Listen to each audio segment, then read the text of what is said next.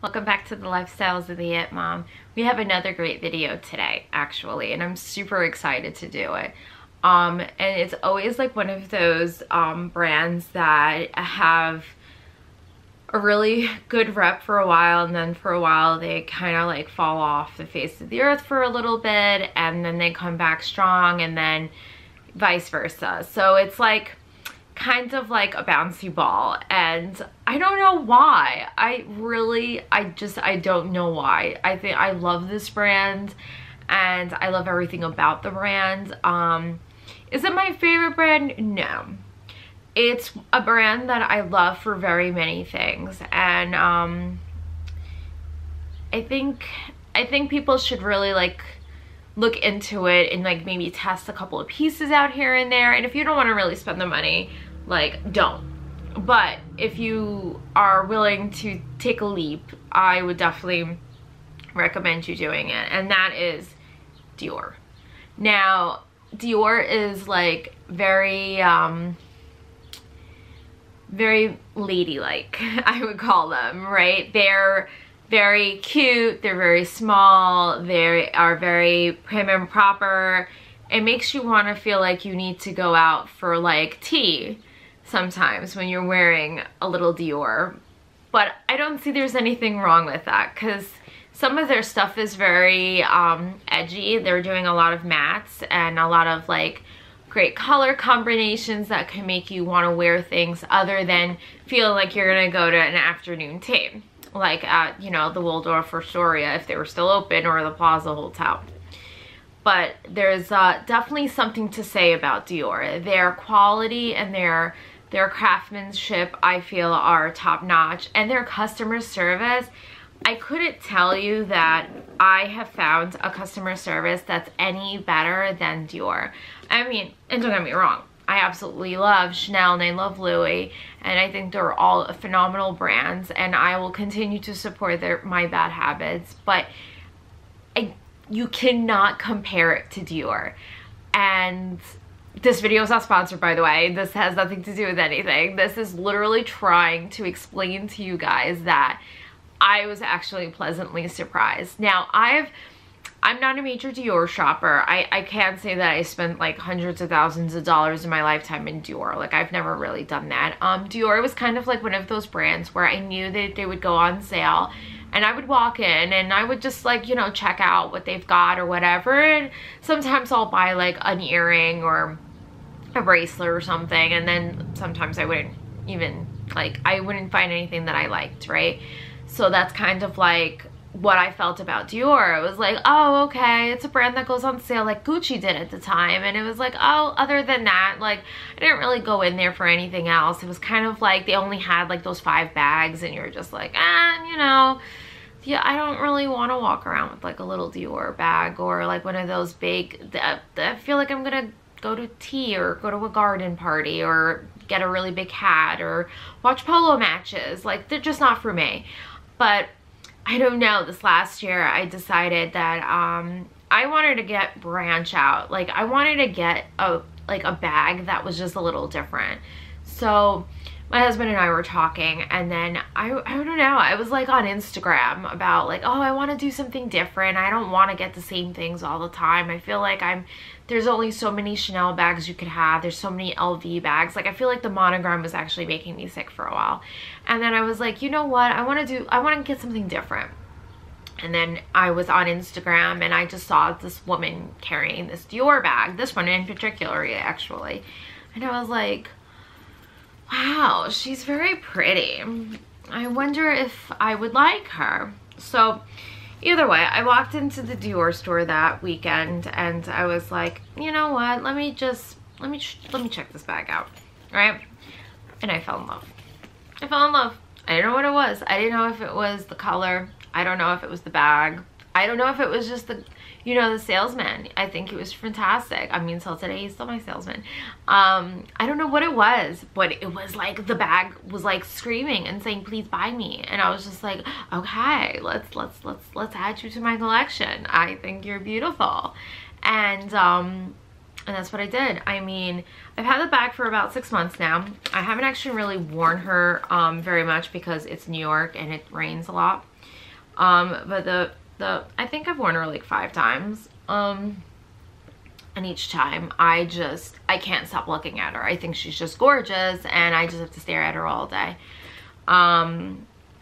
She has cute little feet at the bottom, so you can keep her nice and clean. There's the older models used to have the zipper. This one has the like little pocket thingy over it. And of course I have an organizer in them. I have organizers in most of my bags because I like to keep it clean. It's like one of my, you know, retentive things. If you're going to spend this much money on a handbag, you need to keep the structure, the quality. You need to keep it clean. And hands down, I still till today feel really adamant about organizers. Just even if it's not for organization, just to keep your bag clean, I totally recommend it. So I went ahead and I bought the bag, and like I said, I wore it for about 5 times. I didn't really wear it that much, but from all the times that I have worn it, I have absolutely enjoyed it. Do I really like this part of the bag? Probably not. It's kind of a pain in the neck if you're going to put your phone in here, and if it's like ringing or whatever, to constantly have to get it out. I mean, I have an Apple Watch when I'm in the city or like working or whatever. I'll use my Apple Watch. At home I don't, because really it was just kind of like annoying the crap out of me, you know, having to like, now my phone's buzzing, my watch is buzzing. It was like my work phone is my cell phone right now, so I was like, no. So I actually just stopped using my Apple Watch for a bit. But yeah, so if I keep my phone in here, I just stick to my Apple Watch to communicate, so because this kind of is a nuisance. But I kind of wanted to show you what could fit into this bag.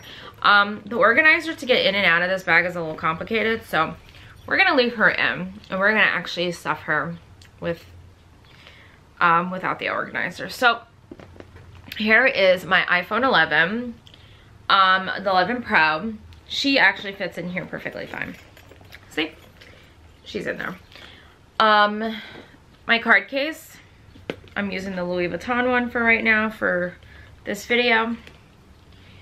My 6-ring key holder.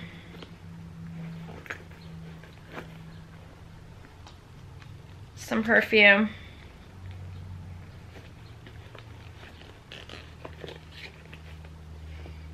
A hair tie.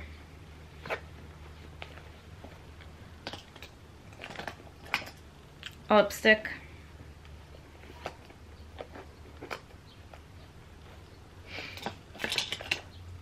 and my sunglasses. For most of the part, I would actually be wearing my sunglasses, but for this video, we will put my sunglasses in the bag. So, the bag is closed, it's not stretching, it's actually perfectly fine. So this bag drop length is way longer. It's about the same height of a Chanel walk. So if you know about the Chanel walks, you'll know that the strap length is much longer. So as you can see, as crossbody, it is on my butt. And when it is not crossbody, it is even further down my butt. So as I said, this bag is quite long, and I still think it's a pretty good height. I mean, a pretty good length if you don't mind the Chanel walks. I don't have a problem with the length of this bag, actually. Would I have preferred it a little shorter? Yes, maybe, maybe not. If you're wearing like a nice little puffer, like fluffy fur coat, this is probably perfectly fine for you. Like I said, I didn't say it in this video, but I said it in one of my videos that I'm 5'4"3/4". So I round up, I'm 5'5". And she is a little long. So if you're about 5'1", I would definitely like maybe consider getting like a guitar strap or something if you want to like edge it up a little bit and you don't want it to be so girly like this one, because this one has like the metal exterior around the chain, I mean. But otherwise, I think she's a fantastic bag. I think everybody should add her in her collection if you have the funds or the means to do so. Even if it's just to be girly for a day, if you just want to go for brunch with your friends, if you just want to go to a wedding or a garden party, or for heaven's sakes, if you just want to go for a cocktail at the Waldorf Astoria when it opens up, I really recommend buying something like this. I don't see anything wrong with her. I think Dior, they're very understated because people associate them as like a brand that goes on sale or stuff like that. They don't put their bags on sale. They just put their shoes and their jewelry and their like clothing and stuff like that. They don't put their bags on sale.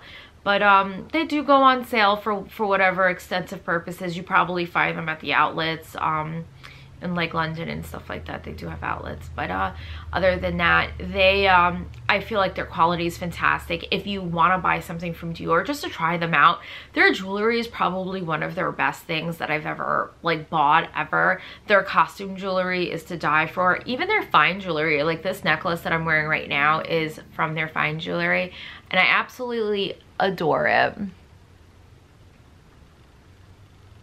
I absolutely adore this necklace, and I also have some of their earrings in my ears right now from their fine jewelry collection. I think they're fantastic. I think if you are in the market to buy jewelry, or you have, like I said, the means to do so, you definitely should try them out. I think their jewelry is great. Their costume jewelry ranges from like $300 to $500 depending what it is.